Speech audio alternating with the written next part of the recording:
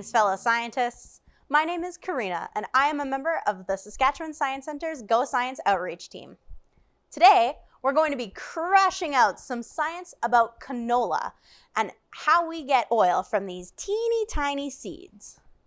First, a little bit of background on this crop. Canola was developed by many teams in Canada who all saw the potential of a different seed and wanted to make it even better than it already was. This would mean adapting it to make the seed better able to grow in Canadian prairie soil, as well as developing products the seed could produce, like oil. This required decades of research and testing, and finally, we arrived at the canola seed. But this seed is still so small. Believe it or not, about 40% of the seed is oil, and the other 60% is what we call canola meal, which humans can't eat. But if humans can't eat it, does that mean we throw it away? No way. Canola meal is used in many kinds of feed for different animals, including pigs, chickens, and even cat and dog food. Just because humans can't eat something doesn't mean that animals won't be able to. Because of this, the entire canola seed is zero waste. So now we know what we do with this hard outer layer, but where's the oil? Well, to get to the oil, we have to crush the seed. This is a process that is normally done in a big canola crushing plant, but today we're going to be hand crushing seeds. This is a canola grade test strip. Farmers in Saskatchewan would use this a little bit differently than how we're using it today. Normally, farmers would use this to roll out seeds, not to look for oil, but to check the insides of the seed and their color. Yellow seeds are mature and ready for harvest, whereas green seeds are typically premature or have been hit by frost. What we've done here is taken some seeds from the test strip and placed it on this strip of paper. When we crush the seeds, which you'll be able to hear, the oil will be released from the seeds and onto the paper.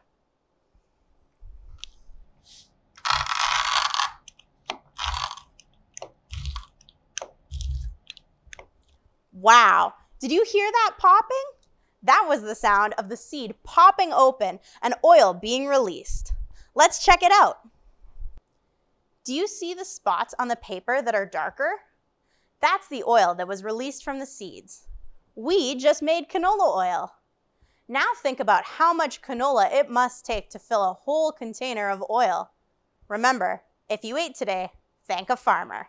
Now, if we were going to check the grade of this canola, all we need to do is peel back this paper and look at the colors of the crushed seeds. There are 100 seeds in a test strip, which makes doing the math really easy in predicting what the rest of the field might look like. That being said, farming can be very unpredictable, and it wouldn't be absurd to hear of a farmer who has half a field of canola that was impacted by frost and the other half be completely fine. Weather can be weird, and farmers constantly have to adapt to it. This canola looks good enough to eat, but I think I'll wait until after it goes through the process at a plant instead. We hope you enjoyed this fantastic farming demonstration with us today. You can also check out other neat experiments by visiting us online at SaskScienceCenter.com. Until next time, stay curious, fellow scientists. Hey, how you doing? Tommy Tungsten here for Elements R Us with another super special sale. Today's deal is a real powerhouse, folks. Uranium. That's right, now you too can have the power of nuclear fission at your fingertips. Provided you pass a mandatory scientific background check and complete a 365-day waiting period. Why all this fuss? Well, I don't want to bore you with all the details, but our uranium is brought to you by some very intrepid folks from Saskatchewan who go to all the trouble of mining up ore with small amounts of uranium in it, grinding it up, doing all sorts of razzle-dazzle chemistry, and turning it into something called a yellow cake, which is most certainly not edible. They then transport them cakes to other places where they do a bunch more chemistry to enrich the uranium so it can be used as fuel. On top of all that, uranium is a radioactive element, which is the reason why it's useful as a source of power, but also the reason why it's very dangerous to work with unless you're very smart and know how to handle the stuff. It's a lot of effort, but a single 7-gram pellet of uranium fuel the size of my fingertip can contain as much energy as 3.5 barrels of oil, or nearly a ton of coal. With power like that, you are not going to want to miss out on this deal. So get on down to Elements R Us and enrich yourself with some uranium before this deal decays away. And when you get there, tell them Tommy sent you, capiche?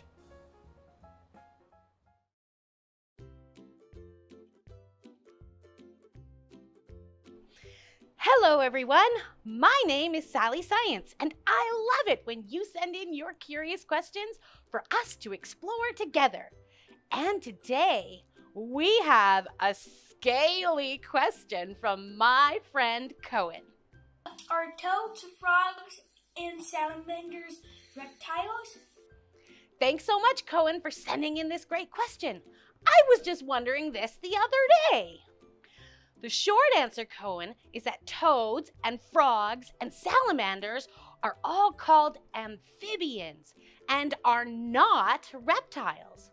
Although scientists did think that they were the same for a long time because they had many similarities. But they also have many differences, and the ways in which reptiles and amphibians are different really makes the difference. Ha! Get it? In order to help biologists sort through the countless number of animal species on Earth, they have organized them into 5 classes: mammals, birds, fish, reptiles, and amphibians. When biologists want to figure out which class an animal belongs in, they use their powers of observation and ask questions like, how does it have families? Or how does it stay warm? Or what is covering the outside of its body? And how does it breathe?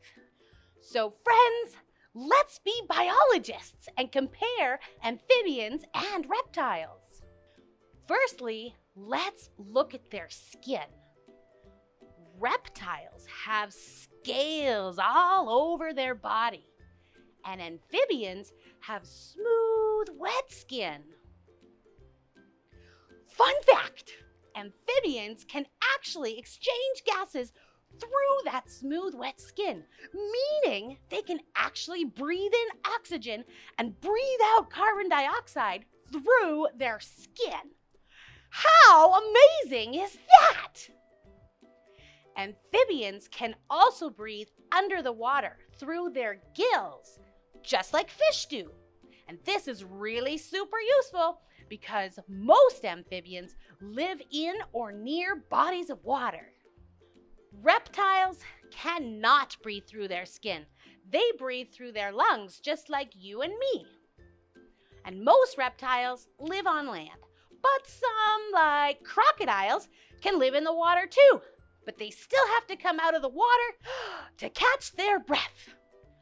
Both amphibians and reptiles lay eggs, but the eggs couldn't be more different from each other. Reptiles lay eggs on land, and they have a leathery, flexible shell. Not like those hard shells on the eggs you eat for breakfast. Ha! And when reptile babies or hatchlings break out of their eggs, they look like smaller versions of their parents. Amphibians lay eggs covered in a jelly. Not like a jelly you put on your toast, though. This jelly-like substance helps keep the eggs safe and gives them a snack for when they're born. And when the amphibian babies hatch, they are called tadpoles or efts. And they don't look anything like their parents. They kind of look squiggly with just a big head and a tail. What? Amphibians do something super cool. They go through a process called metamorphosis as they grow up. And metamorphosis basically means to change from one shape to another as you get older. So, before a frog looks like a frog, it starts as an egg, then becomes a squiggly thing called a tadpole, and then starts to grow legs and lose its tail, and eventually changing shape into a frog. How cool is that? Fun fact! Amphibians and reptiles are both what scientists call ectothermic, and that means they are cold-blooded. That doesn't mean that their blood is actually cold. It means that they cannot produce their own body heat like you and me. They have to sit in a sunbeam and absorb the heat from the sun to warm up. Another fun fact, frogs and toads are both amphibians, but frogs prefer to hop because they have longer legs, and toads prefer to walk because their legs are shorter. Pretty neat, hey? I hope y'all had fun being biologists with me today, friends. And thanks again, Cohen, for sending in this awesome question. If you have a question that you'd like to explore with me, please send it in. I would love to hear it. Take care, everyone, and I hope you have a happy day. Good one, Sally. And this is Sally Science, signing off.